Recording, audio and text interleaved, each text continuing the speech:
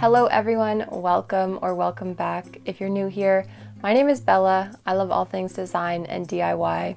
Today I have a bit of a short and sweet antique haul for you. Some of these things are just too adorable not to share.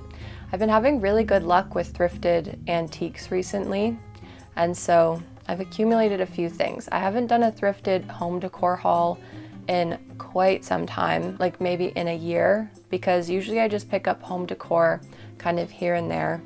But lately, I don't know what it is, I've just been like feeling very nesty and I just want all the little antiques. So let's get into it. I think you're really gonna like some of these pieces. One thing I will say, just to get ahead of it, I did take the prices off of a few of these things. Actually, I think most of these things. So I don't know if I'll be able to have the prices for a lot of them. I'll try my best to remember though. So starting off at the first thrift store that I purchased things from here, I got this adorable, this was one of those things that I just, as soon as I saw it, knew immediately that it was coming home with me. I did take the price off of this, but I'm almost positive it was $4. It's this little, like, I think it's a crumb sweeper. So like on your cutting board, you sweep the crumbs onto it. I think I'm gonna use this as a tiny dustpan for my bathroom and maybe attach like a ribbon to it or something so that it can hang up and just look adorable. How I incentivize myself to clean is by buying really cute cleaning accessories. And so how could I not want to just sweep the dust off of any surface into this? Is that the most effective way to clean? Absolutely not, but I just couldn't say no to an adorable cleaning accessory. And one day when I have my own kitchen, I will use this for crumbs. The next thing I got was also another immediately, yes, you're coming home with me, and it is a book. I always keep my eyes open in the gardening and home section of books at Value Village, and this one caught my eye because of the beautiful cover of these daisies. And so I was like, what is that? And then I saw the spine, which says a book of the British countryside. So immediately I knew I wanted to buy it without even flipping through it. But just look at how cute this book is. It has all of these adorable little illustrations. It's basically like an alphabetized kind of like field guide, but it's just so beautiful of all of the things that you find in the British countryside. It has all sorts of like identifying charts for wildflowers and different edibles that you can forage. I do not live in the British countryside. I live in southern Ontario, but a lot of the species are pretty similar. So I think I can still make use of this with some of the things that are around me. Regardless, it's just a gorgeous book to sit down and flip through. So I'm so happy I found that. And I don't have the price for this one, but I think it was probably $6 because usually the books at Value Village are like $5.99. So I don't see it being more than that. So that was a really great find. Oh, look how cute that's gonna look on this bookshelf when it's done. The next place I went was a little consignment shop, and wow, did I find two adorable things. Actually, not adorable, like stunning. The very first thing that I saw, and by the way, these prices were amazing. I think this thing I'm about to show you was $12. It's this stunning wall-mounted like candle sconce. Oh my gosh, it is so gorgeous. It's so heavy, solid brass. Why am I acting like I know it's solid brass? I am such a sucker for unfinished brass. This absolutely had to come home with me, and the fact that it was $12 was a no-brainer. I don't know where I'm gonna put this yet. I would love the look of it beside my bed, but I do have two wall-mounted lights, like sconce, but plug-in sconce lights on either side of my bed. So then anytime I see something like this, I just think that's gonna be too many sconces.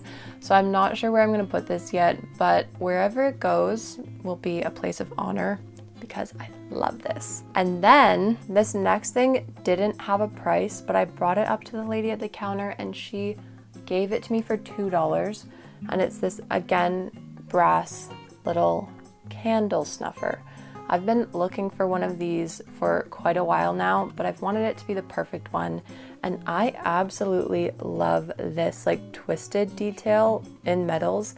I don't know why, I just have a little bit of an affinity for it. I think it's so pretty. And I love specifically the shape of this. I really like this one as compared to a lot of other antique ones I've seen because it doesn't have a lot going on. It's really simple and a little bit more like primitive looking and not too ornate, which I kind of like. And $2, like so good. The next two things were from a different Value Village. The first is this really gorgeous crystal bud vase with a silver base. This doesn't have any markings on it, but oh my gosh, I just realized too, the crystal on the top, you probably can't tell, but it has like a cut scalloped detail. I just noticed that. Did I just dump water? Yes, I did. This was either $3 or $4. I know it was in the realm of like, I don't even have to think about that. I'm getting it. I don't have a lot of bud vases like this, and at this time of year when there's so many flowers coming out of the garden, this is perfect for just like that one show-stopping bloom. I like little vases like this so I can put them on my sink in my bathroom and just have one little sprig of something, even if it's a bit of greenery. So I was really happy to find this. The combination of cut crystal and silver, like there couldn't be anything more appealing to me. I have been on the lookout for antique lamps recently. What I really want is a little like milk glass hobnail lamp. I feel like I used to have one of those as a little kid. Even if I didn't, I think they were just around. Either my mom had them or my grandma.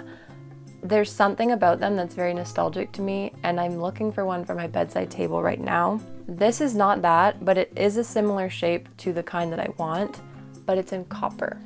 So what I want is a little milk glass one that has this sort of like dish shape as the base. This will do for now. This still has the price on. This was $5.99. I should really take that off so it doesn't mark the copper. Okay, good.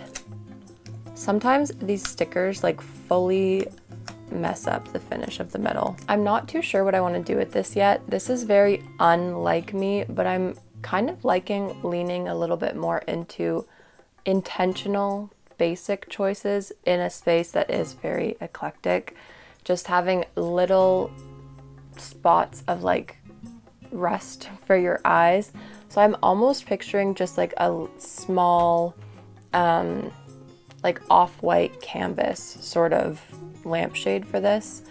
However, I do also have this lampshade, which is this really fun like tiny pleated, tiny pleats, not tiny lampshade, tiny pleated mustard lampshade that I got at my fabric store, which is also like a factory owned store.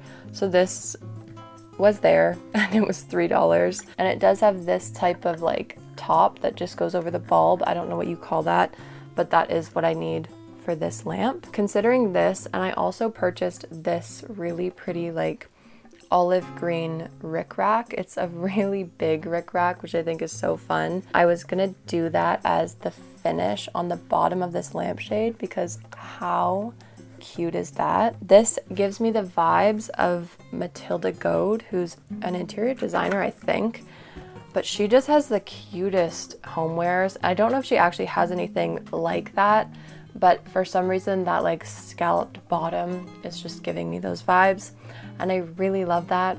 I don't have the budget for it, so that's my version of it. I'm not sure if this is gonna be too oversized. Maybe not. I mean, it's very big, so that might look kind of silly. So I might need to find a smaller shade for this. So that is all the items that I've picked up recently. I hope you enjoyed this little short thrift haul. I know it wasn't the longest, but I really love like equally everything that I got.